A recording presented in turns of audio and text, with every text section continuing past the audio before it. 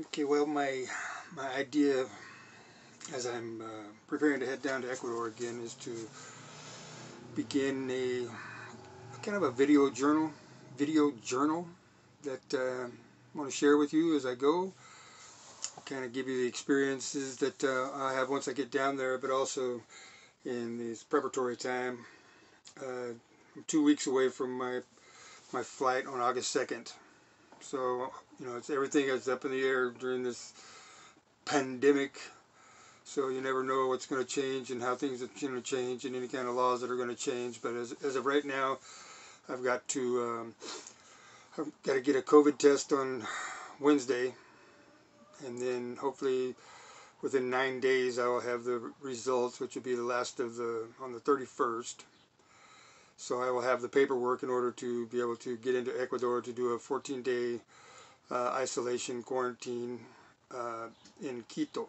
I've got a very beautiful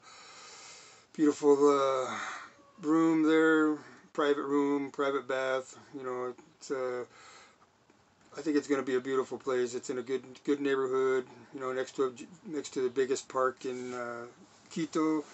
So the energy should be good to be able to just like sit in there for 14 days and finally hopefully get on a plane to Loja, and then from Loja get a taxi ride there to Vilcabamba, where I'm going to be staying for an extended period of time. My goal is to just pretty much leave everything behind here and head to South America to continue my healing and my learning using plant medicines, ayahuasca, San Pedro, doing combo frog medicine, anything that comes through the valley actually to assist me in continuing my path in the plant medicine.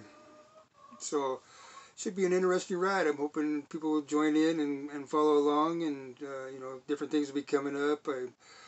I will have some pages I'll be offering to people with exclusive material that I won't put on the regular videos in YouTube. They'll be on Patreon site. And the goal of my Patreon is still the same: to raise money to bring men from the childhood cancer community down there, fathers, brothers, whatever, to heal with the medicine of South America, jungles of South America, the mountains, different plant medicines, and to be able to share anything I can and share my knowledge of the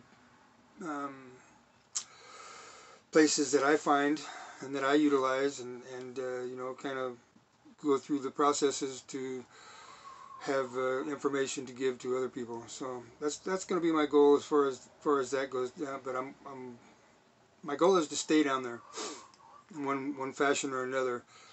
I'll be utilizing the tourist visas as long as I possibly can, and then my goal is to obtain a volunteer visa and to work on different farms and working through agriculture and in whatever other ways I can possibly find visas until I can potentially move down there, because that's where I want to be at this point. That's where I want to be. So that's what I'm going to be doing, and I hope you follow along, and buckle up. It's going to be a kind of crazy ride. So anyway, this week is just all about getting my storage cleaned out and getting everything, get rid of everything and get my car back in shape to be able to sell it, and just continuing to get ready.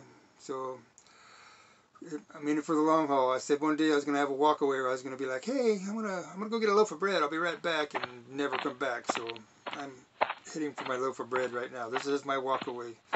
I'm going to South America to integrate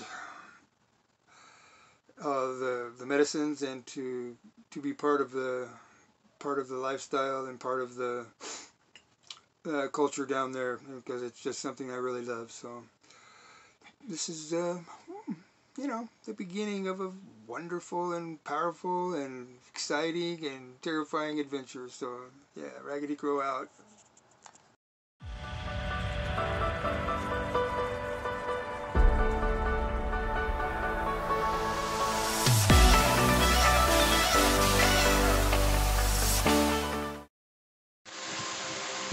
Okay, I figured out a new way to make crow sounds. Practicing the crow sounds. So this is how it works.